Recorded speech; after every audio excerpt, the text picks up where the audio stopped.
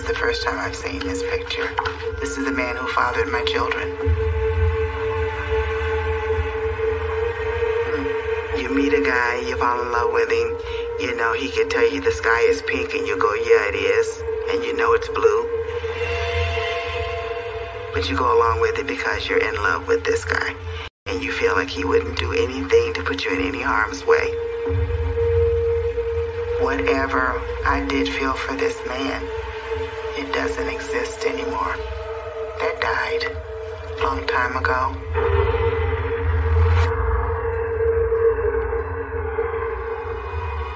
The whole time I was looking at him, I was just thinking, can I reach him? Can I get to him before they get to me? How much damage can I do if I do get to him? Will it be enough to end his life? 2 seconds, that's all I need is 2 seconds. And I'm willing to go to jail for that because I have nothing to live for. I hope you rot in hell.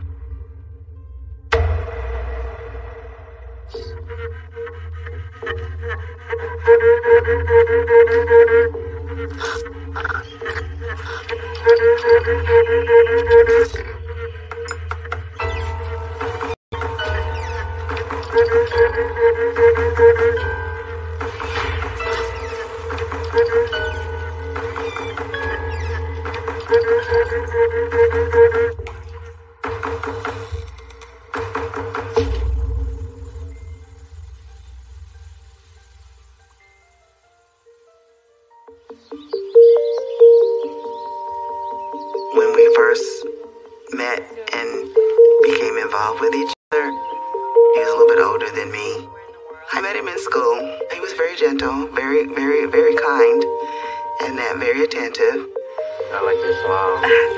He just was so, I guess the word is smooth.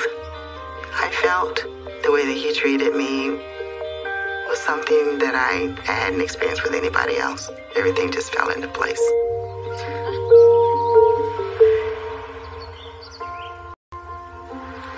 I've been having such a good time with you. I have something to tell you. I got pregnant, and when I found out he was excited about it, you know. Yes! That was his baby, and what he wanted to do was to marry me, so that's what we did. The day that I got married, it was November 21st, 1964, in Reginald Brooks. And I just figured we'd be together for the rest of our lives, like you're supposed to, till death us do part. And I believe that.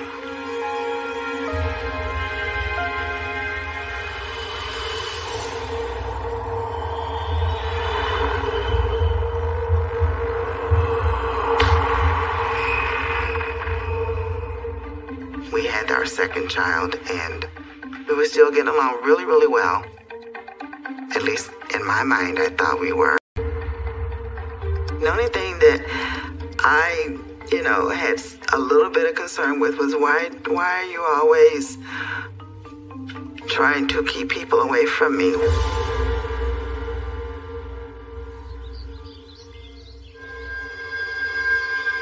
My favorite uncle was visiting our family. He was at my parents' home. Hello? And my mother called to tell me that he was here and wanted to see me. And I was excited about that. Oh, yeah? How long is he here for? They're going to come over here and visit for a little bit. I made all these arrangements. Maybe you guys could stop by today. We're not up to much anyway. Yeah? I'd love that. Well, I'll see you soon then.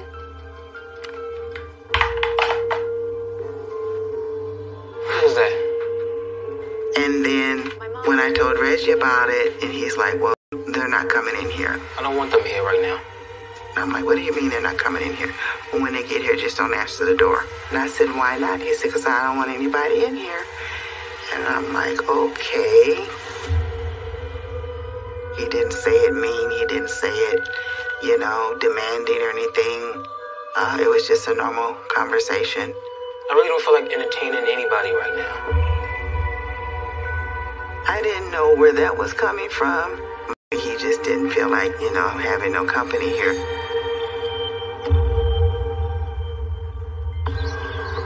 I I had no way to warn my mother because there were no cell phones back then. So I couldn't call and divert them. Reggie, can I get the door? They came and they knocked and they knocked and they knocked, and I wasn't allowed to open the door and let them in.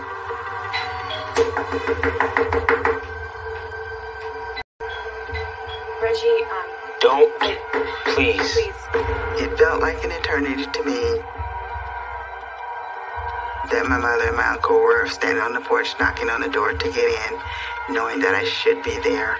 Reggie, I need to answer the door. This is very strange.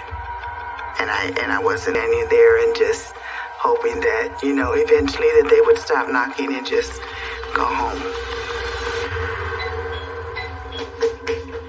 I was very young and very naive to a lot of things.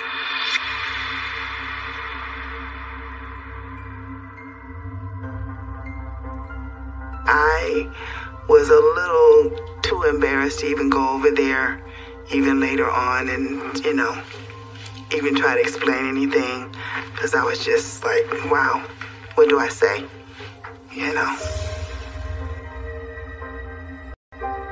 That was just that one time, and after that, if anybody were to come around or come to visit, whatever, I just go to her house. It just made it easier. If he didn't want to go, that's fine, but we're going.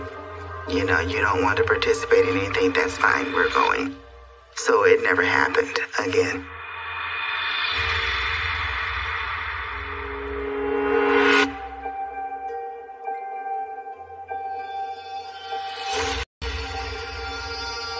He was a loner, and I kind of respected that, but then he started not wanting to do too much. He stopped going out of the house.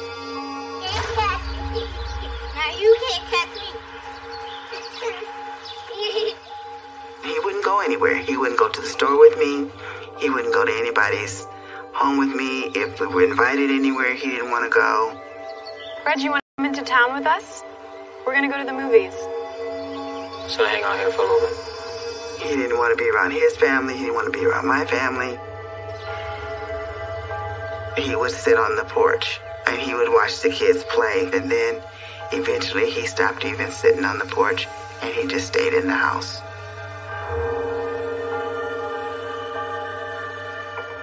I didn't perceive that as being strange. He just was a loose. He just got to the point that he didn't want to associate, or he disassociated himself from the outside world. That's how I perceived it. It's like, okay, this is how you want to live, or this is how you want to be.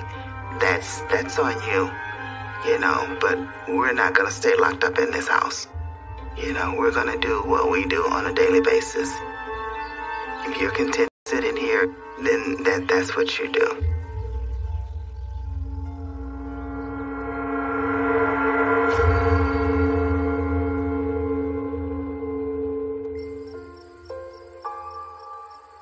Or trying to poison him. I had made this beef stew.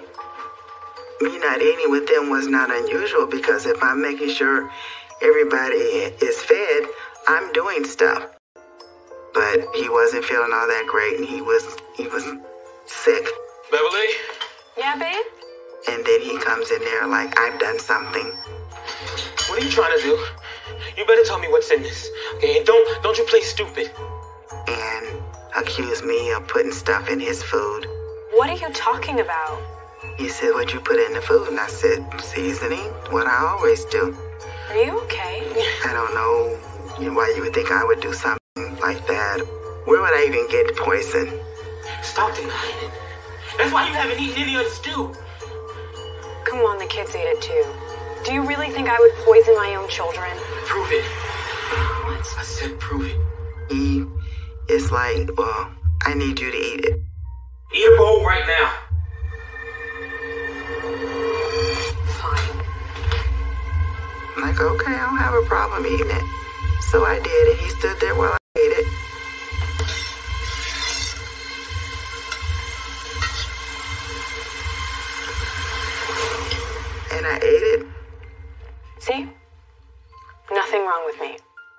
know why you're feeling this way. I don't know why you're sick. Has nothing to do with your food. Reggie, you really don't look so well. He still wasn't feeling any better.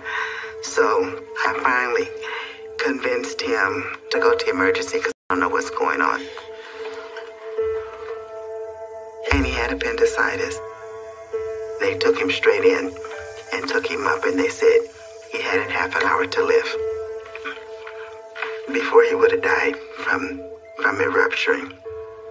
And if I had not made him get in that car, he would have died. All I had to do was wait a half an hour.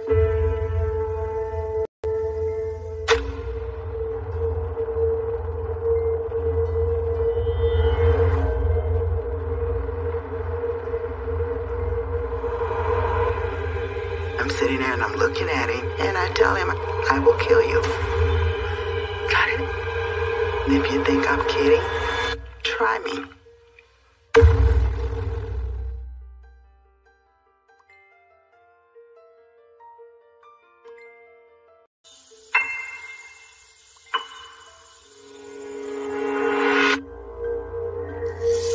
He was becoming more and more paranoid. His co-workers were out to get him or do him harm and was trying to poison him, and at that point quit his job. After he quit working, Reginald's behavior started to change.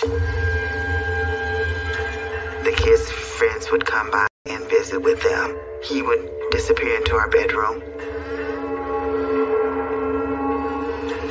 But he would be peeping out at them and would stare at us, looking to see what we're doing, acting strange. He never came out of the bedroom. Mom, he's doing that thing again. He keeps staring at us.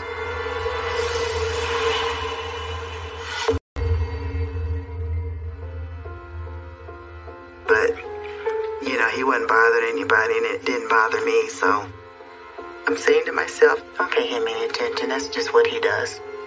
He's just going through a rough patch. I think it's his nerves. Can you tell him to stop? We're not going to be isolated because you don't want to be bothered. I didn't think it was that serious.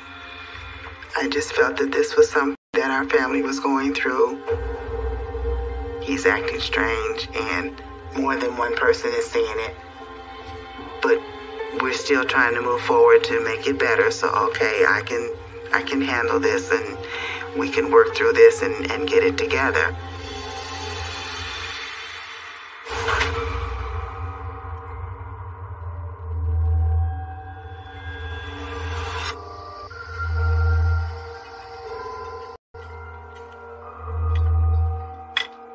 I would be getting ready for bed, and Reggie was in there laying on the bed watching his television shows. He'd been doing that all day. And at a certain time of the evening, the TV would go off. They called it signed off. You'd get this snow, or you'd get this Target picture on there making this noise. He did not turn it off. He left it on. Just that all night long. And I'm like, can you turn that off? I gotta go to work in the morning. I need to go to sleep. And I can't sleep very well with that noise on there. He just ignored all of that. Reggie, you gonna turn the TV off? Reggie!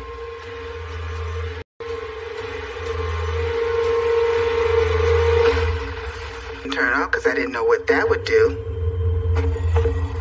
I mean, he wasn't physically abusive with me, but I wasn't trying to get to that point. So I was just like, well, I'll just have to tune it out so that I could get some rest. You're so tired, you have no choice but to go to sleep. You can sleep through anything. So I just kind of blocked it out and got my rest and would get up and go to work.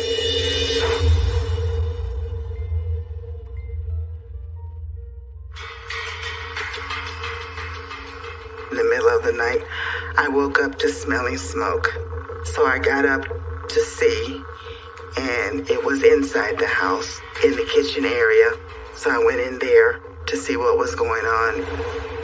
And I had a rag doll. It was an ornament that you hang on the wall. And he had laid it on the stove and turned on a very low flame and set the doll on fire. I don't think it had been on there very long. It was just on there long enough to cause smoke, because all I had to do was take it off and put it under some water, and it was under control. Reggie, why would you put this on the stove? You could have burned down the whole house. He was in bed when I woke up to the smoke. He had gone in there and done that and got back in bed. I'm like, what is wrong with you? Why would you turn the stove on and we're all sleeping? Why would you do something like that? Reggie, please answer me. I can't help you if you don't talk to me. But I just never got any response as to why. So it's like beating a dead horse, so why keep asking the same question if you're not going to get an answer? I had to let it go. But that made me more on my toes of, okay, now I gotta beware that you might go in there and put something on the stove. I don't know what.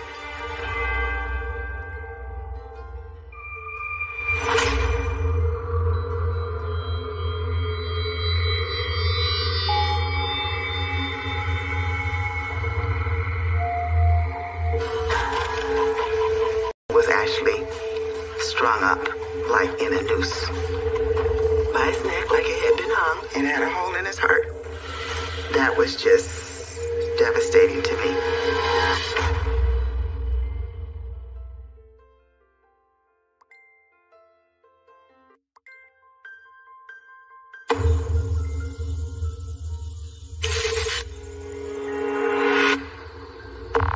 I was just trying to make it through the day. Now, what's he gonna do tomorrow?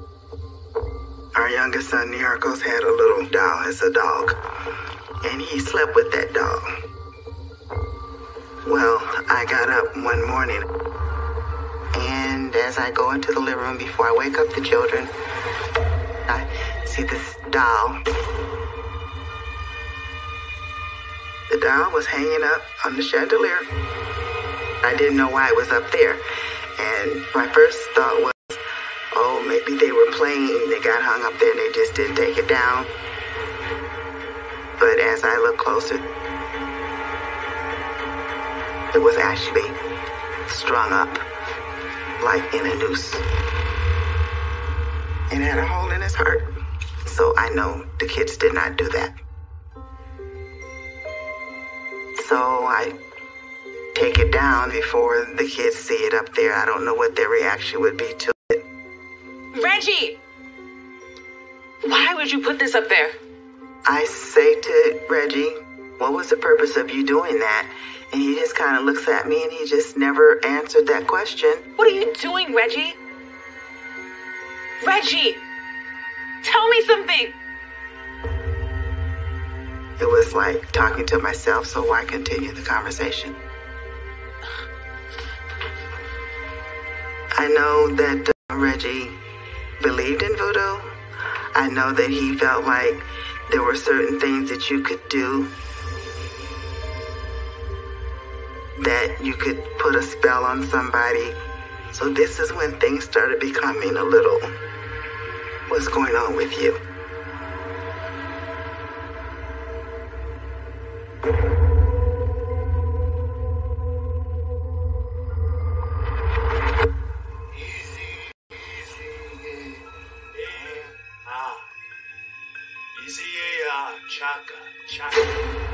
It sounded like incantations or chantings. I don't want to say speaking in tongue, but I certainly didn't know what he was saying. I'm not sure if he's saying something or singing something or talking to himself or what's going on.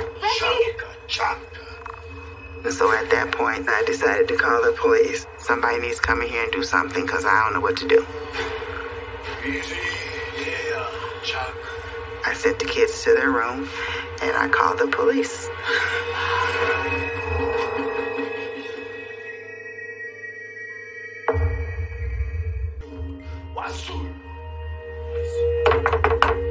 This is the police. Please open the door. As soon as they knock on the door, whatever he's chanting, saying, or whatever in the room, he stops doing that.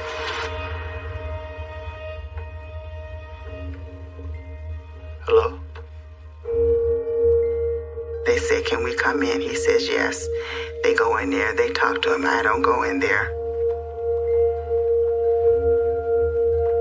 They're in there for about maybe 15 minutes, 20 minutes, and they're talking to him what's going on.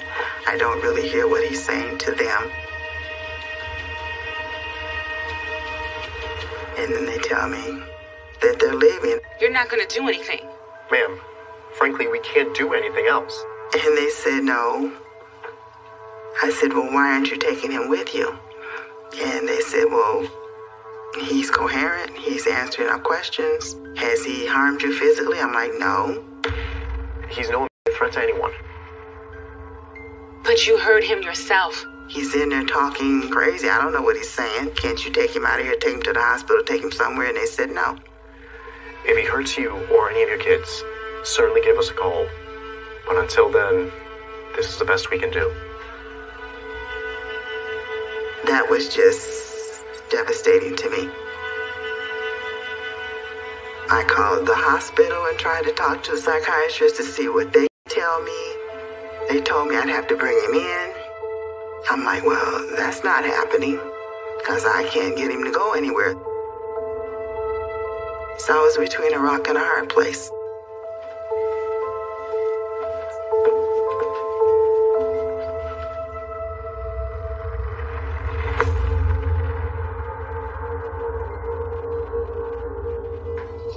One day, I walk into the kitchen.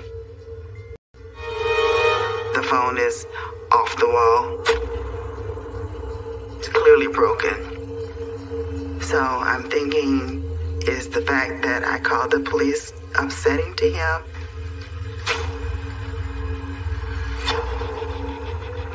Why would you do this?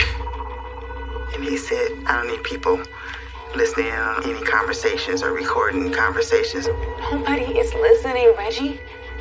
Why would anybody care about our phone calls? I said, what people?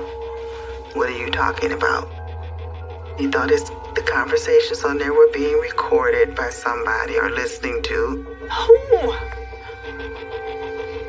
You know who. If he was having one of those paranoid alert with him, I just didn't know what he would do next or what he could be capable of doing. At that point, just a watchful eye on everything.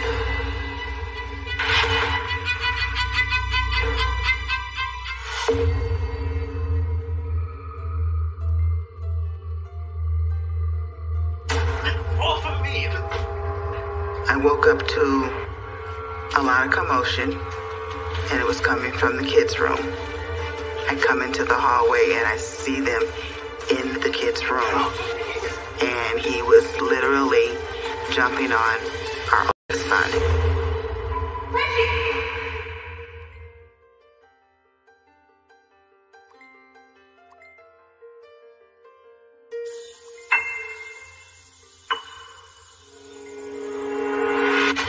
Reggie! He was beating on our oldest son. And I'm trying to pull him off of him.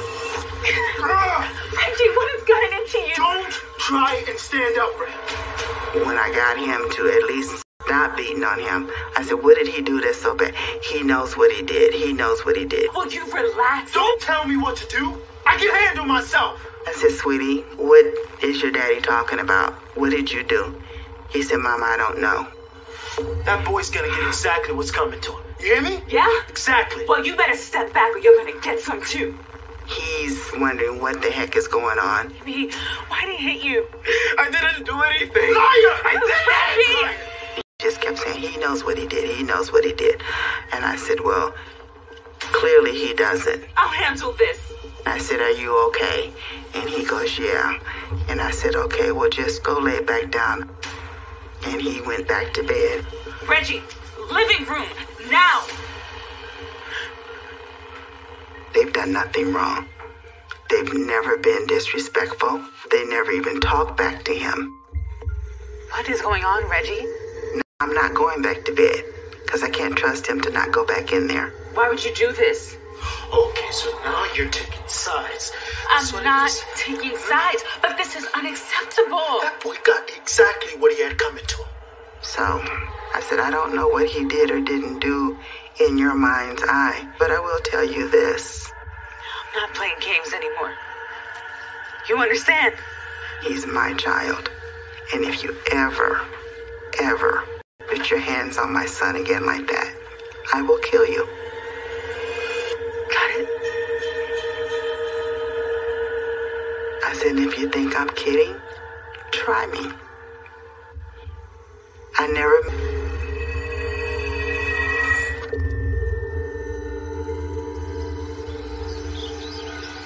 He used to kind of help them with their homework and stuff. And why is that one blank? Having study sessions at the dining room table, and I just go around the table, who needs help with what? Reginald said something to Vaughn, and Vaughn said something back to him. What did you say to me? I said... And, he smacked him. Reggie smacked Vaughn. He smacked him in the face. Stop! You get off of him! I jumped up, and I went and got in between them, trying to pull them apart. Get off of him! And then, in doing so, Reginald Sr. smacked me. Wow, are you kidding? Get off of him! Stop! And the next thing I know, Reginald Jr. was on top of Reginald Sr. Oh, it's not worth it. Get off of him! And then Vaughn, all they were trying to do was wrestle him down to keep him from hitting anybody.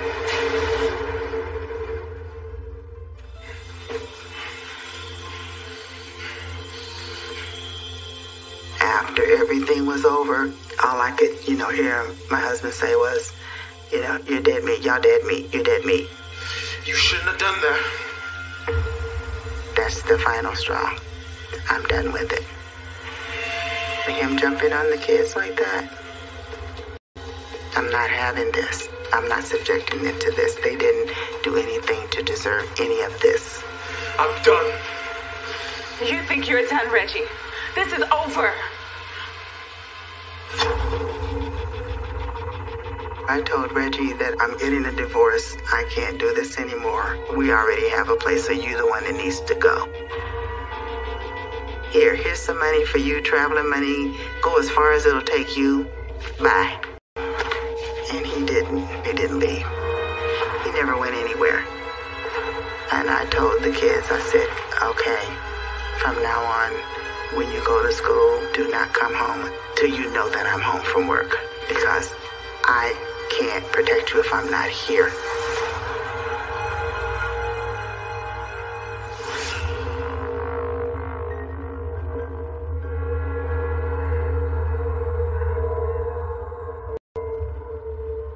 I do know that in my mind, I felt like, okay, once I get this divorce, you definitely have to go because you can't stay delivered, but I didn't know that they were delivered. He never said anything to me. I think he thought that I was not going to do that.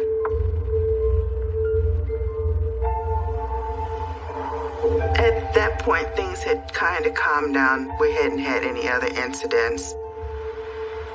When I left work, I was gonna go do something else, and I don't remember what that was. But in a voice, go home. This voice, go home, go home. And so that's what I did. I went home.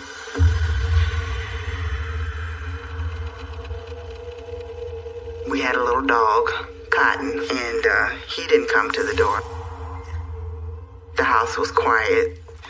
There was some music on, but it was really, really low. I thought, well, maybe Reggie was listening to it, but didn't hear him, didn't see him. He wasn't anywhere in the house. So I I decided that I needed to check on the kids and see what they're doing and get them something to eat. Well, their door to the bedroom was closed. So I opened the door. You know, I saw one in the bed. I said, oh, them sleepyheads, they're still in the bed. Boys, come on now with the games.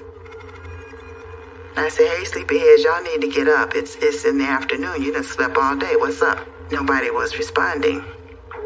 So then I go in the room.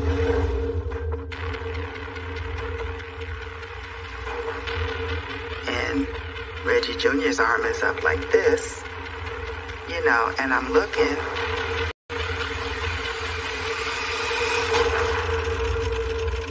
And then that's when I saw the bullet hole in his head. I heard somebody scream, but I don't know who it was. But in actuality, it was me. And then I looked up, and then I saw Vaughn had a bullet hole in his head. I think everything was surreal then. I turned around, and I looked at Niarchos. I pulled the covers back, and I saw his brains everywhere. And I just lost it.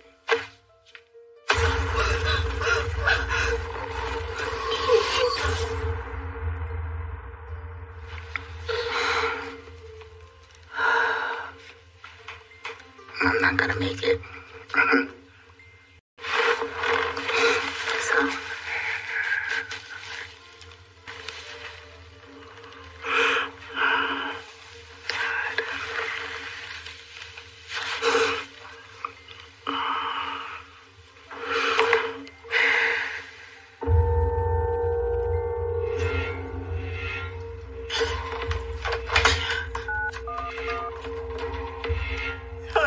I called the police. I told him who it was. I told him my address. I told him my husband killed my children. He said help. I just was like frozen. And then from frozen to disbelief to, oh, where's Reggie? That was my thought. I'm like, he's got to be here somewhere. And I told the police, I'll be standing in the middle of the street. I got to get out of here because I don't know where he is and I could be next.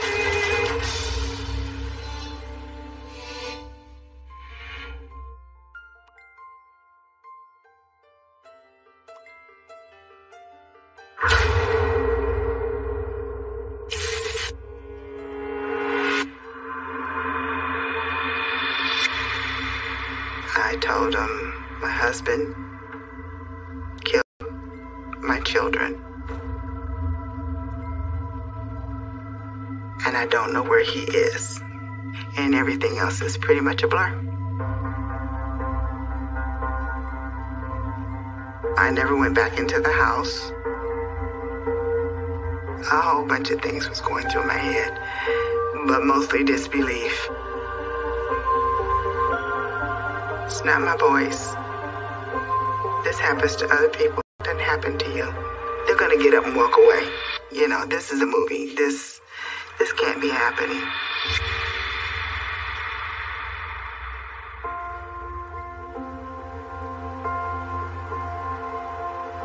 This is a picture of Reggie Jr., very studious.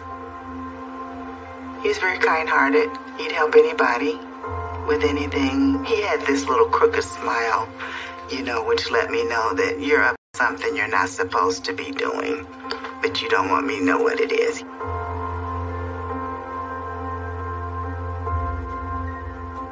This is Vaughn, my second oldest. He was the shy one. He was always keeping his hair so neat, and then it didn't take but a little bit of wind and it would be all over the place. This is my mischievous one. This is Niarchos. And you can tell by that smile. He ain't bad, but he was always doing something. It makes me sad to think about them and that I can't hold them. It's very, very painful. And it's something that you never get over.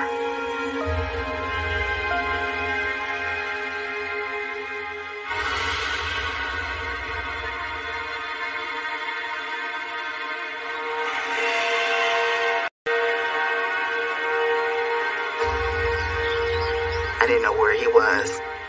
He had a gun and probably still had it. So if he could get close enough in the proximity of where I am, I could be next. My now brother-in-law sat there with a shotgun, literally across his knees until they found Reggie.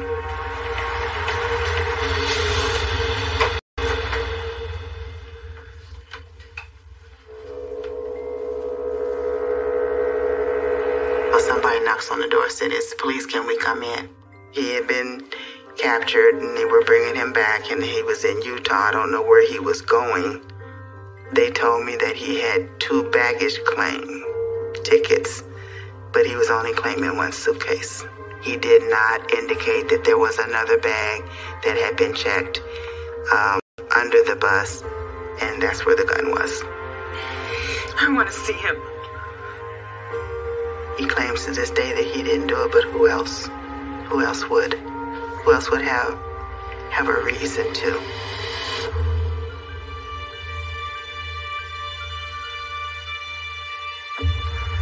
Is that correct, ma'am? He's sitting there. I'm looking at him. Ma'am. That I'm answering questions. Yes, that's correct. But the whole time I was looking at him, I was just thinking, can I reach him?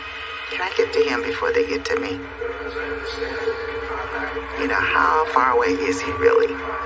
You know, how much damage can I do if I do get to him? Will it be enough to end his life? Give me the opportunity to get to him for 2 seconds. That's all I need is 2 seconds. And we won't have to have a trial. We won't have to have anything. I'm willing to go to jail for that because I have nothing to live for.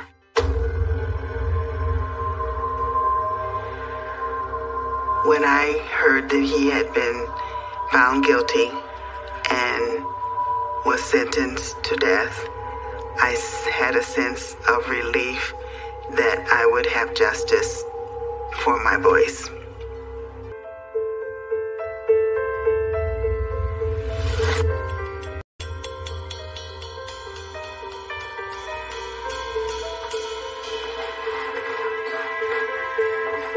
This is the shirt that I had on.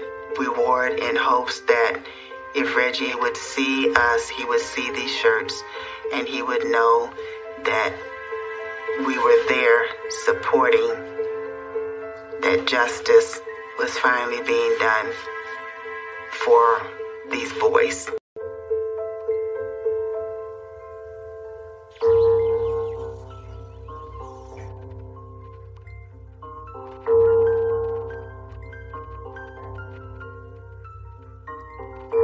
We took our seats and we just kind of held each other's hand, you know, and just sat there and waited.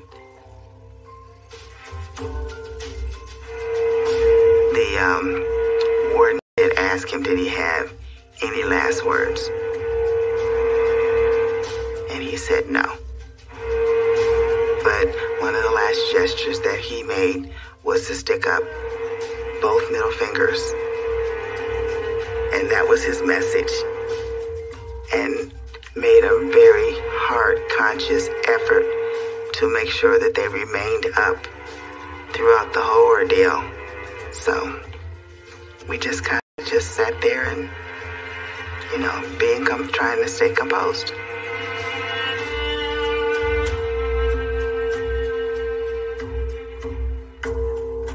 That was the longest 10 minutes of my life. And then it was over.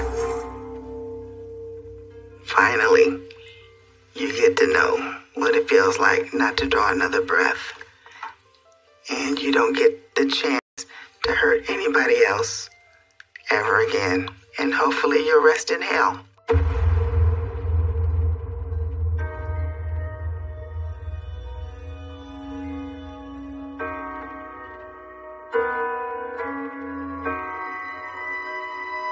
when it was very, very raw, I was very, very angry.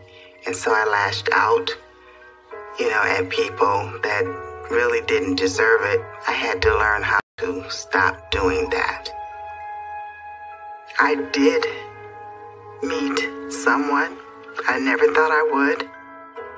I met him the same year that I lost my children. And then I started dating him the year after. We were together 34 years before he passed. He is still in my life today. So that in itself has also helped me to get through the last 36 years. But I don't think you ever cry enough.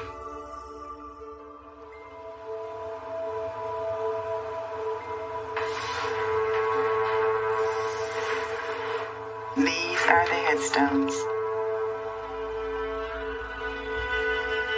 I wanted Miracles in the middle so his brothers could protect him. The inscription up there is always on our minds, forever in our hearts. My babies. I wouldn't wish this on anybody. I wouldn't want anybody to go through what I've gone through. So anyone that you care about or love, tell them as often as you think about it that you love them. Give them a hug. Never take for granted that they're always going to be here. Because that's not true.